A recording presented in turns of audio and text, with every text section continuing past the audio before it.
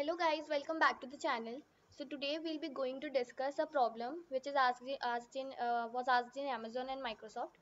So the problem is maximum unsorted subarray.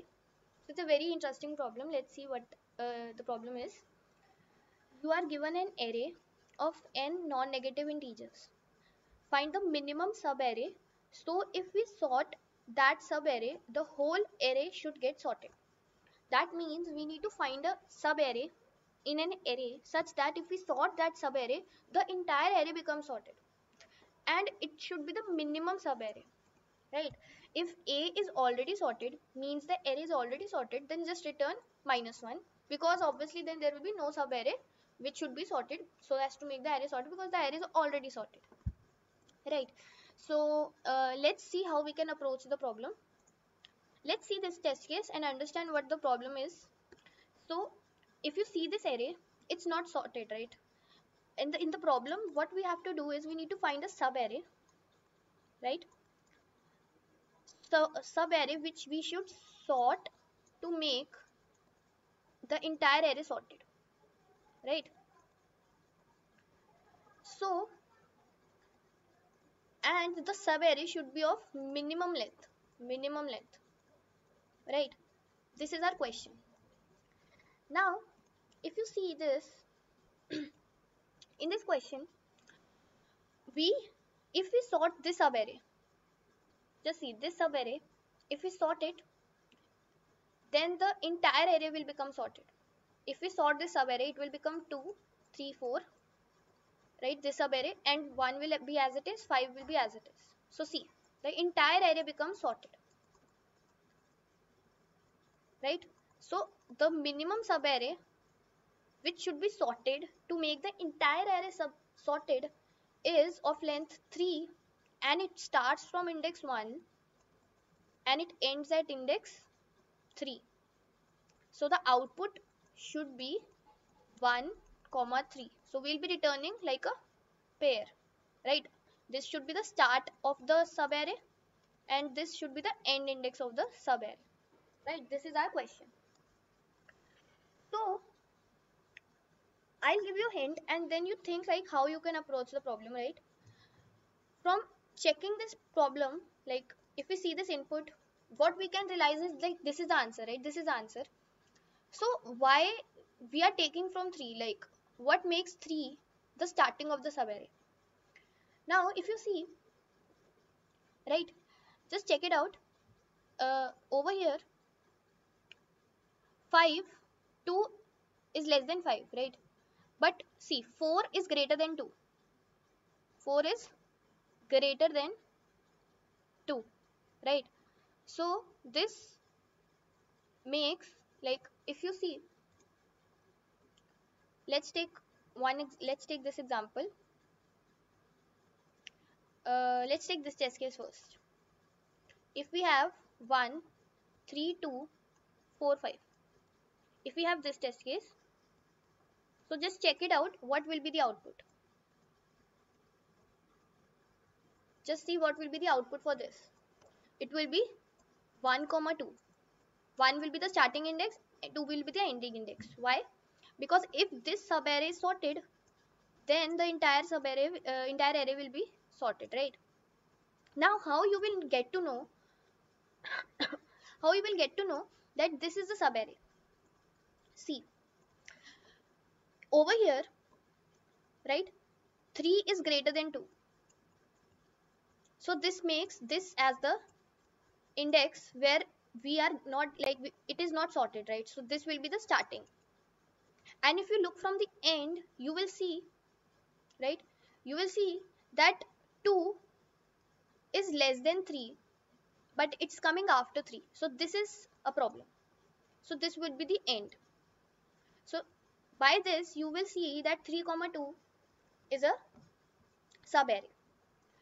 So what we are doing is, for getting the start of the subarray, we are checking from the beginning that is there any I such that, is there any a of I which is greater than a of I plus 1. See, 3 is greater than 2 na? So this will be our starting of the subarray. So start will be index I. This is one condition. for finding the start of the subarray, and for finding the end, just think what you will do. Just pause the video. You will start from the end, and you will see, is there any j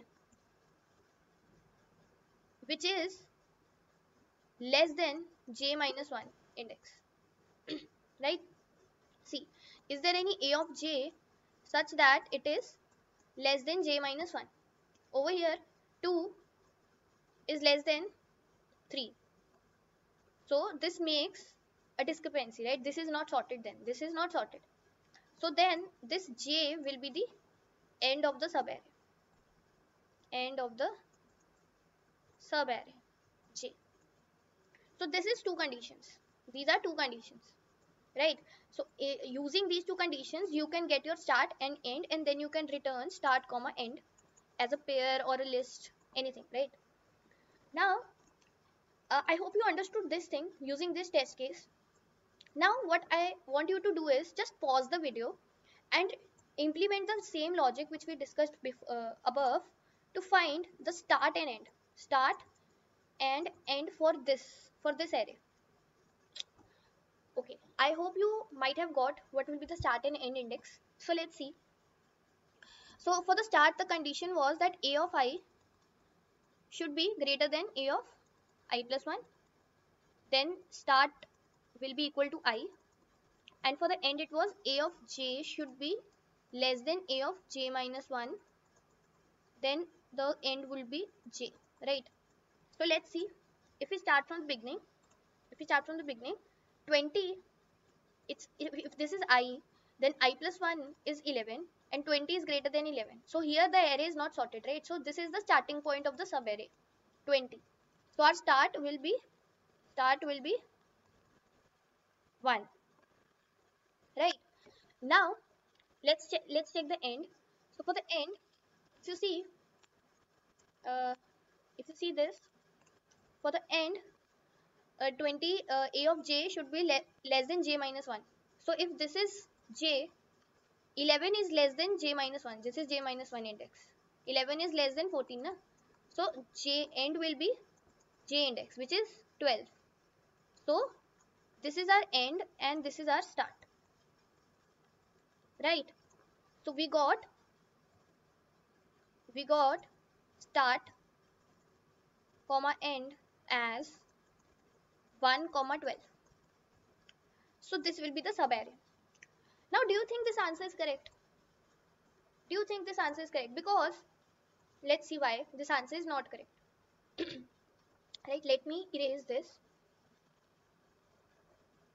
This approach is completely correct, but one condition we need to take care of, which we'll see in this test case. Just see, if you sort from, like, our starting was 1 index, na, and it will go till 12 index. If you sort this subarray, what are like the entire array will become 10 will be as it is. So here it will be 4 because it is the smallest. Then there will be 10. Then there will be 1, 2, 3, 4, 5, 6. 6 times 11, right? 6 times 11. And then there will be 1, 2, 3. 20 3 times. 1, 2, 3. Sorry, 4 times. And then there will be this 20 and this 20. Right? So this will be our entire array when we sort this subarray. Now, do you think this array had become sorted? Is this sorted array? No. Why? Because 4 is less than 10. So 4 should be in the starting now if this array should be sorted. So one condition which we need to take care of is that there might be a possibility that after finding the start and end of the subarray, which we got as 1 comma 12, we need to find first of all the maximum element from this subarray, the max. So the max is 20 and we need to find out the minimum. Minimum over here is 10. So then we'll start from the beginning and we'll check. Sorry, minimum is 4. Minimum is 4. Right? In this subarray. Then we'll start from the beginning till the start index. So we'll start from 0 till start. and we will check is there any element which is greater than the minimum of the subarray, greater than the minimum of the subarray, and any a of I. So if there is like 10 is greater than the 10 4, so this means that this should be included in the subarray. Then only this entire 4 will come in the starting, because then this whole subarray will be taken into account na. So then we will increase, we will update our start by this a of by I will be 0, then start will be 0. So the subarray will start from here, right? And then also the same thing we need to check from the end. So max is 20. We will check is there any element which is smaller than, is there any element which is smaller than the max. For example, if there had been over here 13, so then this 13 should be included in the sub array, so that all, because the elements which are in the sub array are going to be sorted na, over those will be sorted. So 13 should be included in the sub array so that it gets sorted, right? So these conditions we need to take care of, right? So I hope you understood the approach. So answer for this question, this test case, if we do not include this, will be 0, 12, right? Starting from this till this. So if you sort this entire subarray now, then the entire array will become sorted, right? Let's discuss the algo. You'll get to know after that. So in the algo, first what we did was we checked condition. We found start index. How we found that? If there is a of I which is greater than a of I plus 1, which means that this is not sorted, right? Obviously if the before element is like greater than the next one, so that's not sorted now. So sorted in ascending order, basically we have to have in ascending order. So then start will become I. This is one condition. Then we will found end index, right? End index. So if there is a of j which is less than a of j minus 1, then this is not sorted, so end will become j.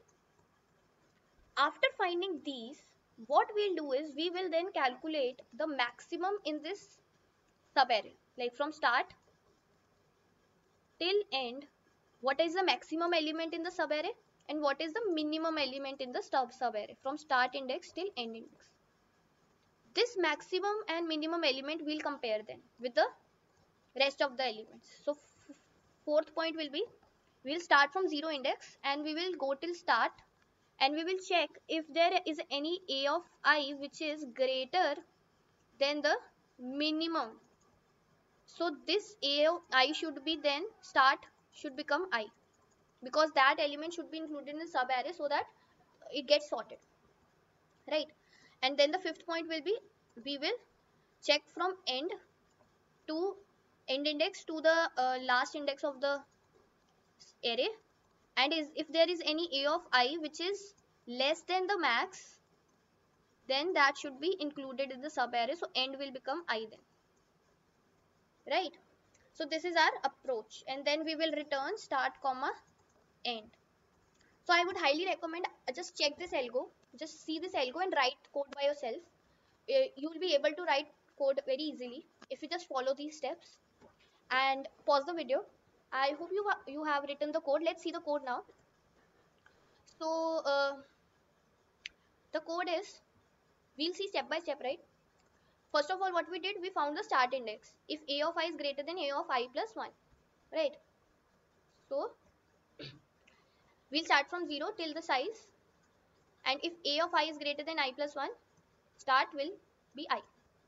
Similarly, we will find, and if there is any, like, see, if there is any, if this is test case, if we have already sorted array like 1 2 3 4 5 6, right, then the start will be the end index, like it will be the end index.